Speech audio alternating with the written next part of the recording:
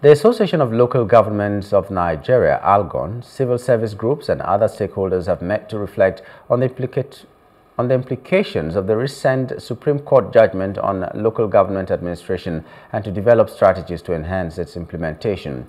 The meeting was organized by Algon with support from Partnership to Engage, Reform and Learn, PERL, a UK Foreign, Commonwealth and Development Office FCDO program.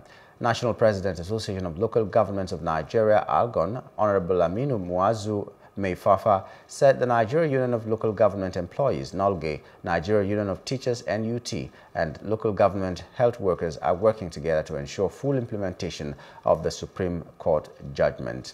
The team leader of the Partnership to Engage, Reform and Learn, Engage Citizens, Dr. John Mutu, said Nigerians would benefit when there is good governance at the local government level.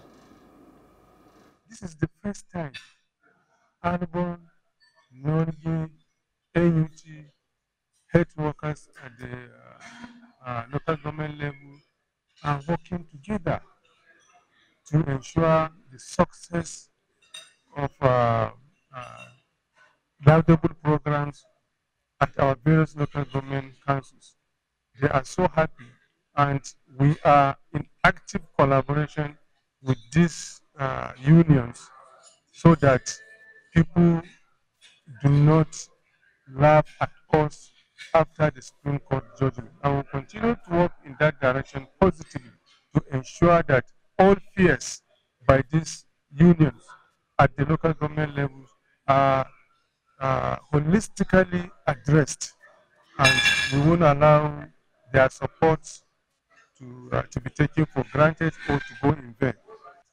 So apart from those who live in the rural community, those of us who also live in the urban centers will also enjoy your services.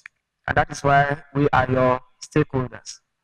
We felt we should create this platform for us as leaders in our various rights to sit together to think about how can we strengthen governance at the subnational level. How can we collectively work with you to make your job easier? How can we support you to do what you've been mandated to do? And how can we collectively as Nigerians, if there are obstacles that we have identified, how can we work together to remove those obstacles so that Nigerians can benefit from your leadership? The FCDO Senior Governance Advisor, Chris Okeke, harped on the need to ensure that local government funds are utilized judiciously to deliver services to the people at the grassroots. And our focus essentially has been how to partner with Nigerian states, both state, local government, and the federal level, to improve governance, to ensure that citizens, as Nigerians say, get the benefits of democracy or dividends of democracy. And today, we are one step closer to that objective.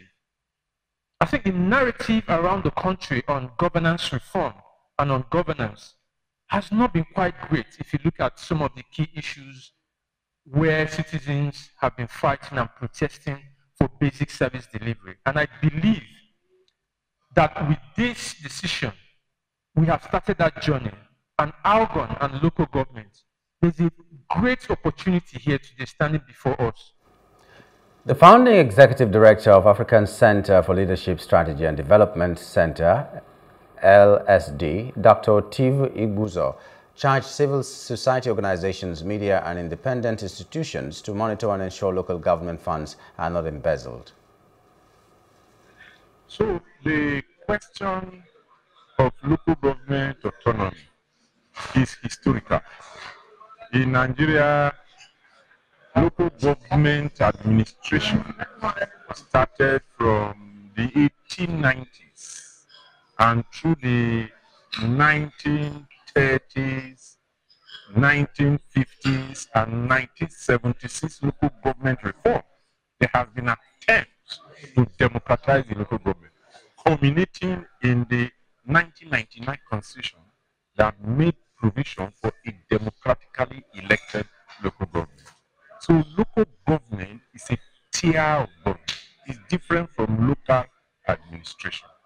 And the new judgment given by the Supreme Court has brought out clearly that there are potential for the local government to serve as avenues for development at the local level, avenues for translating government to concrete service delivery to the people.